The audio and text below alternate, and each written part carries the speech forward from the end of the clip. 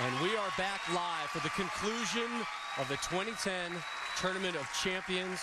Packed house here at Red Rock Lanes in Las Vegas, Nevada. And a lot of girl power in the crowd. Kelly Kulick will begin the title match versus Chris Barnes. And there is Kulick.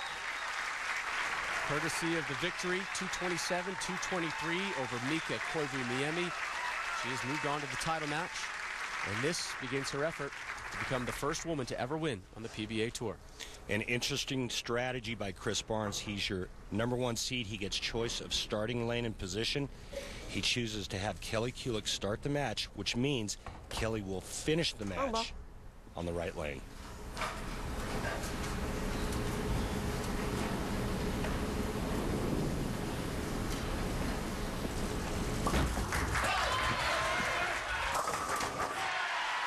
Some serious girl power there.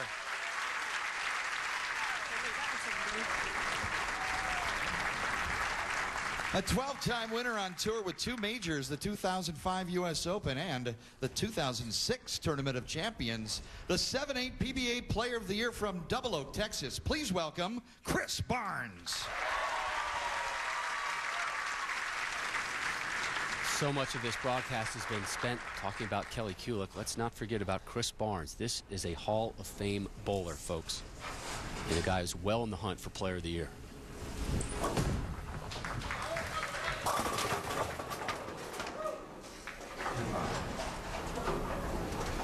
Wow.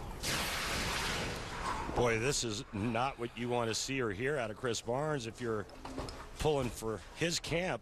All the practice that he got prior to the start of this match, and then he throws that shot and comes back and goes, wow. I mean, there's a lot of indecision going on in the head of Chris Barnes right at this moment. Cleans that one up and walks away from it. Time now for our bear breakdown. #1 seed Chris Barnes taking on #2 seed Kelly Kulick. And there's been so many times when Chris has struggled on television. He struggled in title matches. Who can forget the 2008 Tournament of Champions where he had a 50-plus pin lead against Michael Haugen Jr. only to miss a 10-pin late and lose by a pin. Ball change for Barnes, and it works on the left lane. But there's also been times when he's been very, very good. Kelly Kulick has been in pressure situations before. She's won 3 majors, the 03 Women's U.S. Open, the 07 Queens, and the 09 PBA Women's World Championship, which earned her berth here into the TOC.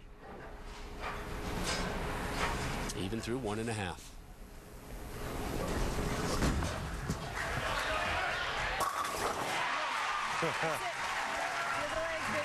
It's just incredible. First woman to ever compete here in the Tournament of Champions, the native of Union, New Jersey, with 3 major titles, 4-time member of Team USA. And what's on the line today? How about a 2-year exemption on the tour and a $40,000 check? So, not to get ahead of ourselves, Kelly, but should you win it, what are we going to do with that money? It's going to put down payment on a house, as her mom is in the crowd watching this one.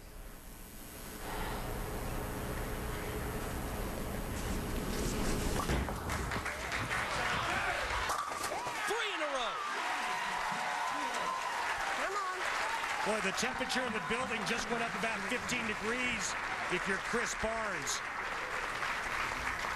His opponent off to a red-hot start with a 3-bagger, and his opponent just happens to be a woman.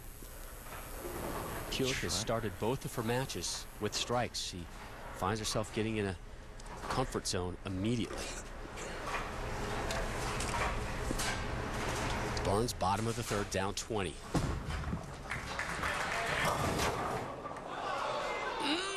Leaned, but it wouldn't drop.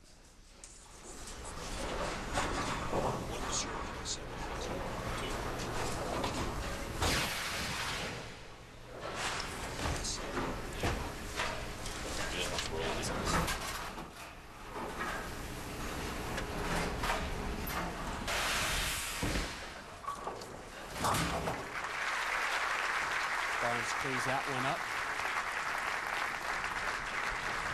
Chris Barnes, with the 2008 Tournament of Champions, blew a 52-pin lead and lost to Michael Haugen Jr. 215 to 214 in the same building. Talked at the outset, a lot of people trying to exercise some demons today. Rhino Page couldn't. Barnes trying. Oh, boy.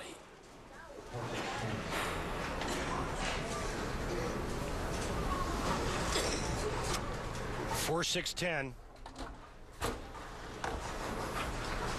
We've seen this before from Chris, unfortunately.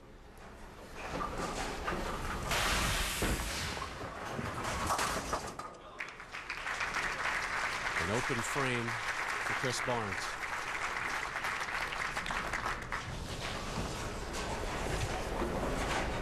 I know we're only in the third frame for Kelly Kulick, but right now, she's got her eyes on $40,000 and a 2-year exemption and history.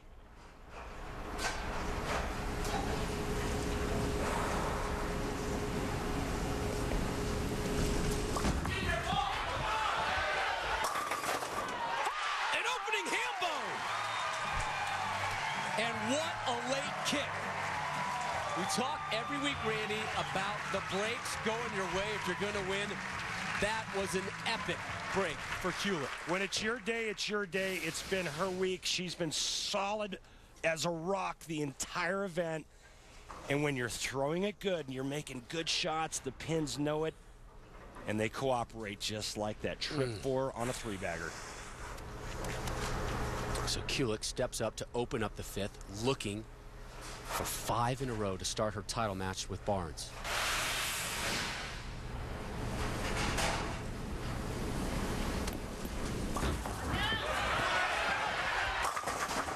And a 7-10 she leaves. How is that even possible? All the great breaks, all the great shots she's thrown, and this happens? Boy, you want to talk about somebody getting the defibrillator out on Chris Barnes. That's what'll do it for you.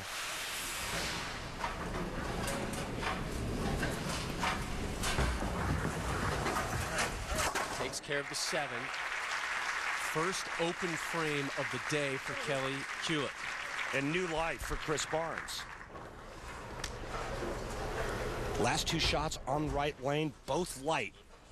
Barnes looking to make an adjustment and looking to get back in this match with a strike here in the 5th and another one in the 6th. He has just 1 strike this title match. Came in the 2nd on the left lane. There's strike number 2, and momentum is a fickle mistress. Nice. Time now to fire up the RV. Go RVing on the road next week, just south of Los Angeles in the Orange County area, Fountain Valley, California, for the one-a-day Dick Weber Open. Live coverage, 1 Eastern on ESPN2. I can't stress that enough. Next week, we're live on ESPN2. And then the following week, the Chris Paul PBA Celebrity Invitational. You can see that one Sunday, February 7th, 2 Eastern, Ludacris in the house for that show. Barnes in the 6th, leaves the 10. That hurt. Yeah, that was brutal. Trying to get back into this match. Makes the adjustment on the right lane, catches a strike, looking to double up, only to leave a nasty ringing 10. Watch how fast the 6-pin goes around it.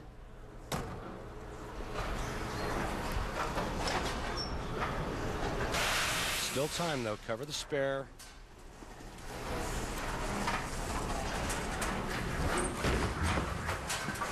He still has room to get into the 220s.